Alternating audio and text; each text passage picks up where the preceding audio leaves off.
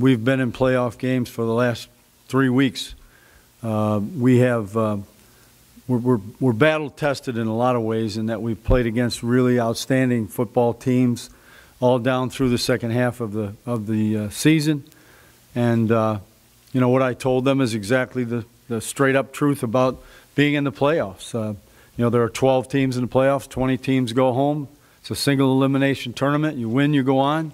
You lose, you go home. So it's reality. I think a lot of the young guys have a feeling for that.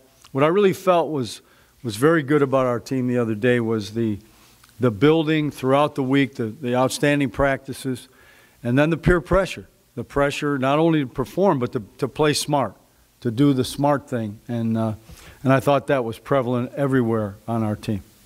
Fans were into it. They were crazy, throwing, you know, swinging those flags around, those towels around and stuff like that. So I think the energy and the environment that we faced, you know, that we saw this week, this past week, is going to be, you know, that's going to be how it is all the entire playoffs, home or away. I mean, that has to be the goal. You know, you play this game to win the Super Bowl, and the first step is obviously, you know, winning the division, and the second step is getting into the playoffs. So we've done that so far, and I feel like we're hitting our stride at the perfect time, man, and we should be able to make a solid run for it. You know, any team in these playoffs can beat any team in these playoffs.